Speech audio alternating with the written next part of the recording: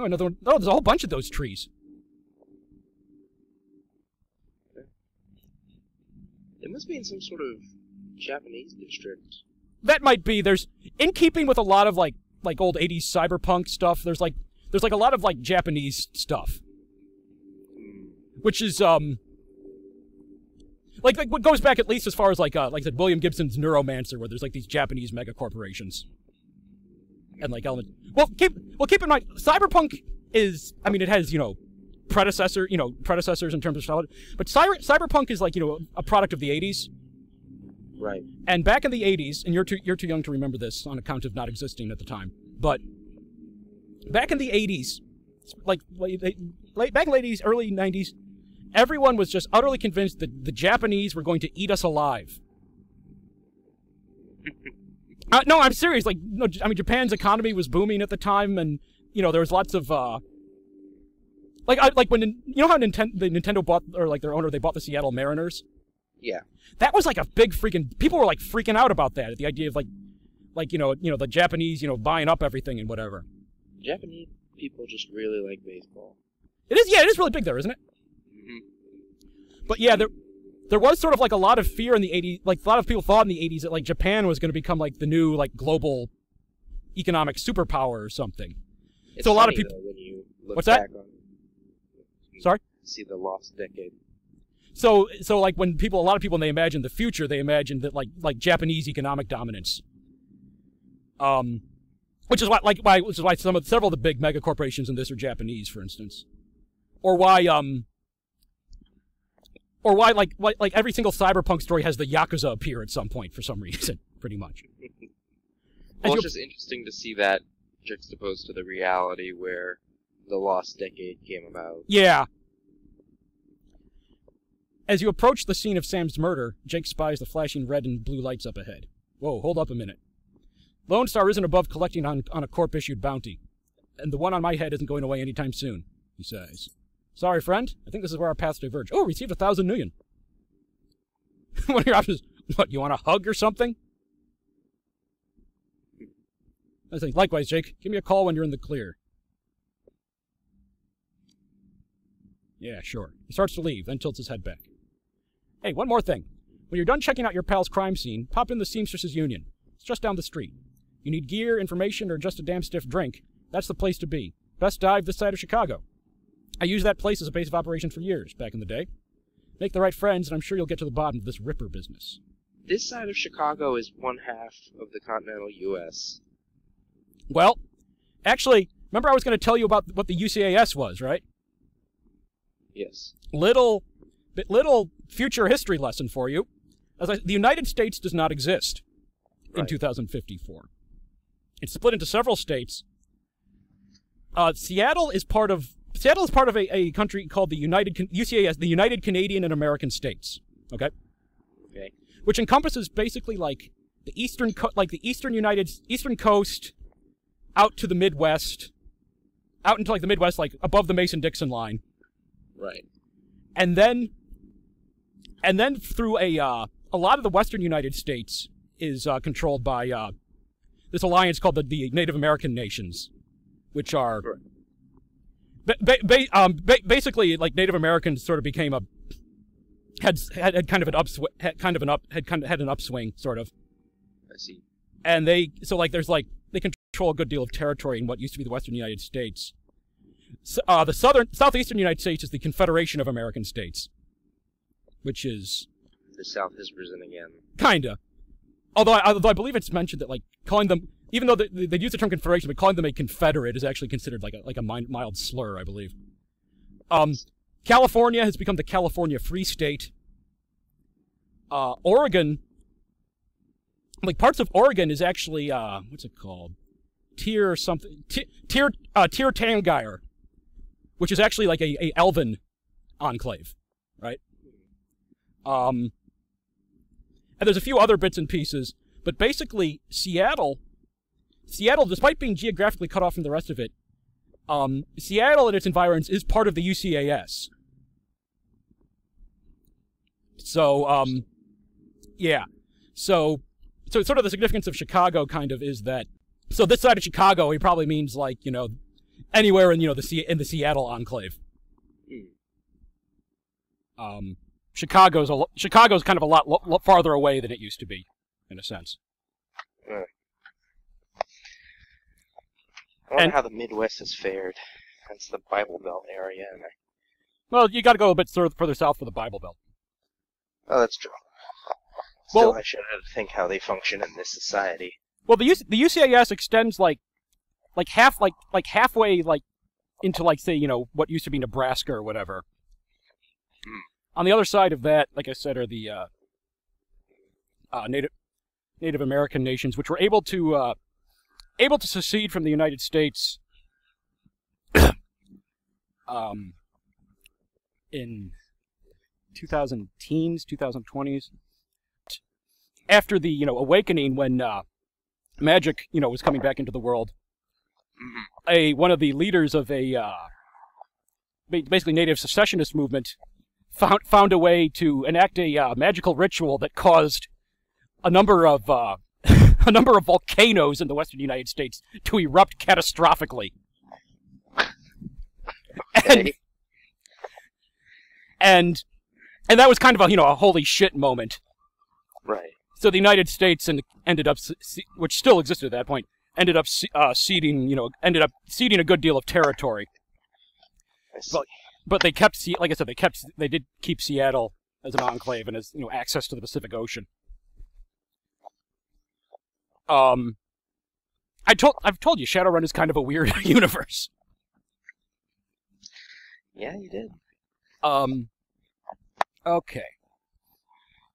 Alright. Well, now back to our story. And Jake is off. We will see him again. Don't know where, don't know when. Well, actually, I don't. Well, you do. Okay.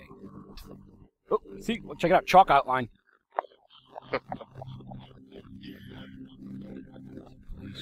So, I'm guessing in the future, murder and all that is kind of flexible. Well, it depends where you are. In the like, you know, here in the Barrens, not much law here in the Barrens.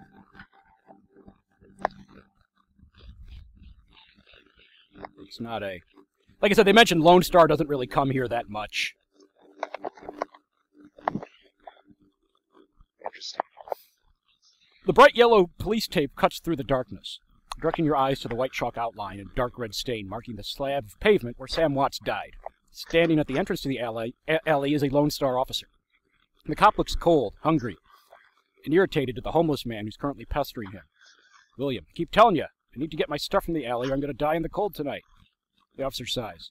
I've been trying to explain to you this is an official Lone Star investigation and I can't let anyone in here. Hey, I got rights. Look, you sinless garbage. I've got a job to do. Remember what I said? People without a system identification number are like, you know, second-class citizens. Right. I've got a job to do. Find a new blanket or I'll find a reason to use my stun baton. Typical. I hate all you pigs. Oh, he's really old. Like, I hate all you pigs. Actually, that reminds me of something I need to do. Officer Kubrick looks in your direction. Now what? Coroner Dresden sent me over. Lie. I'm here to check the site for spectral DNA. Item. Long night. If I'd bought a donut from this guy and coffee from this guy earlier, I could have, like, distracted him with it. Long night, eh? Or if you have etiquette security, you can, like, basically talk him into leaving. Or you can just bribe 100 million, meet my friend, Mr. Credstick. We just need a few minutes to look around. Actually, I'm just going to say nothing passing by. I'm going to come back to him later. It's like I said, there's a cheaper solution to this. Whoa! Dan the Donut Man! Perhaps he can help us out. The smell of fried food, powdered sugar, and slightly burned soy calf is almost enough to overpower the dusty sewage stench of Redmond streets. Oh, this is Redmond specific. Okay. Yeah. Oh, okay. Is that where Nintendo headquarters is? I think it might be. Uh-oh. The troll working the stand is covered in food stains older than he is. Dan the Donut Man. Do you see the murder in the alley across the way? Nope. I was close. I was closed when it happened. But hey, it's the Barrens. A back alley killing's nothing new around here. The only reason you cops are making a big deal about this Ripper business is that some of the victims are real people. You know, folks with SINs. What can you tell me about the Barrens? The Barrens? Hell, if you have to ask, you probably shouldn't be out here. This stretch we're on is called Touristville, though.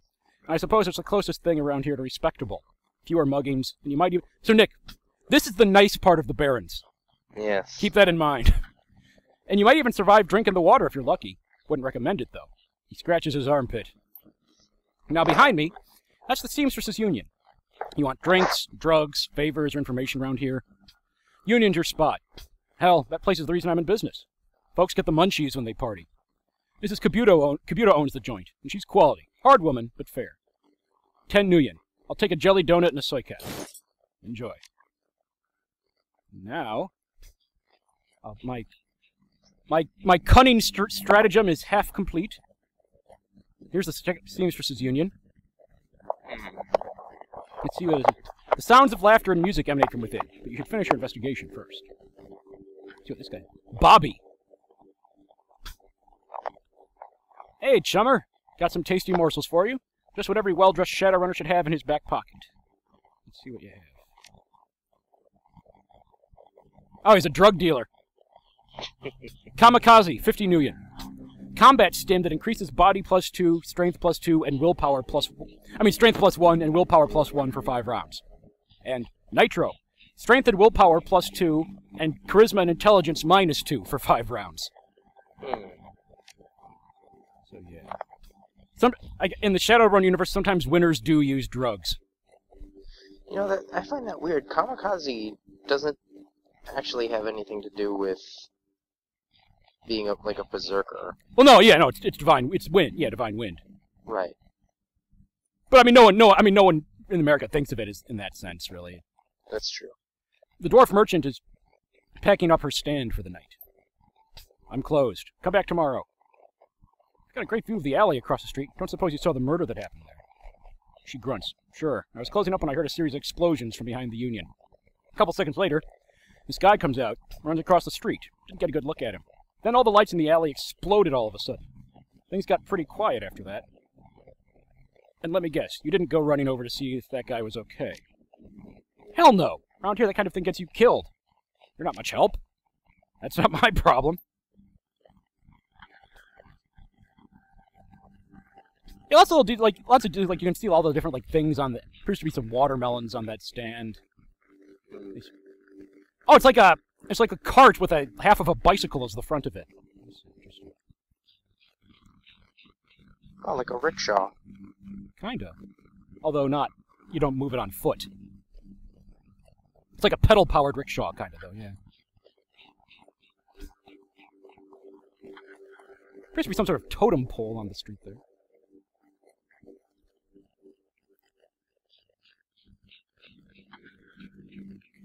Actually, there's quite a few of these things. They seem to be they're like a cart in front, and then they have sort of a bicycle thingy in front. Seems to be a popular mode of conveyance. Alright, now back to the crime scene. See what this guy has to say. William. Streets have not been kind to this man, but they've also hardened him. Man is clearly a survivor, though one wrestling with the onset of age and arthritis. You. I saw you over there with that rat bastard cop. What do you want? Hey, I could offer him the donut. I'm homeless, not helpless. Thank you, but no thanks. I remember the old days, the taste of real coffee, and let me tell you, that Drek, that's not real coffee.